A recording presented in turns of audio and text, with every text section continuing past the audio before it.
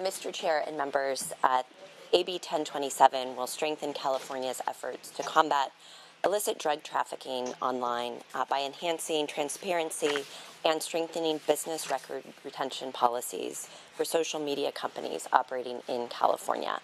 And let me start by providing some context for the bill and the issue that we are trying to address with AB 1027, which is the fentanyl crisis and specifically the proliferation of fentanyl trafficking online.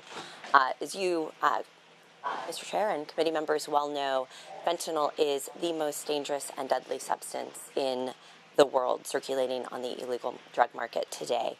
Just 2 milligrams, that's 2 grains of sand, is enough to kill.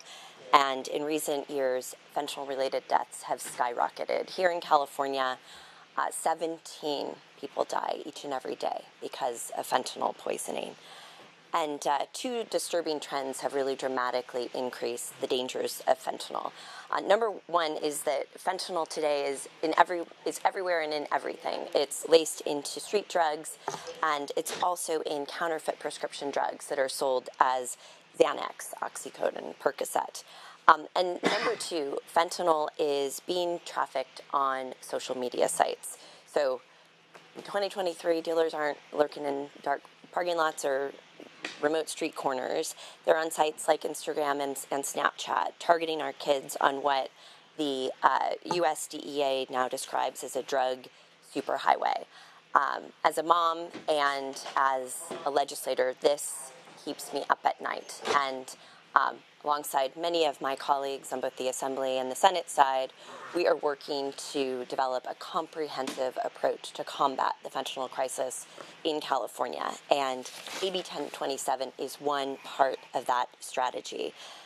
AB 1027 will strengthen reporting and retention requirements for social media companies. Specifically, the bill will require updates to policy statements regarding drug-related offenses. It will require social media platforms to retain for 90 days data on accounts that are removed for violation of a platform's policies that prohibits the distribution of drugs, and establish a dedicated point of contact in the Attorney General's office to manage proactive reports related specifically to trafficking activity. There is a need, and I think a really important opportunity for social media companies to assume a larger role in combating the online trafficking of illicit drugs that are occurring on their platforms. And so I'm grateful for the partnership that we have had with law enforcement, with social media platforms, as well as with parent advocates as we've crafted this bill.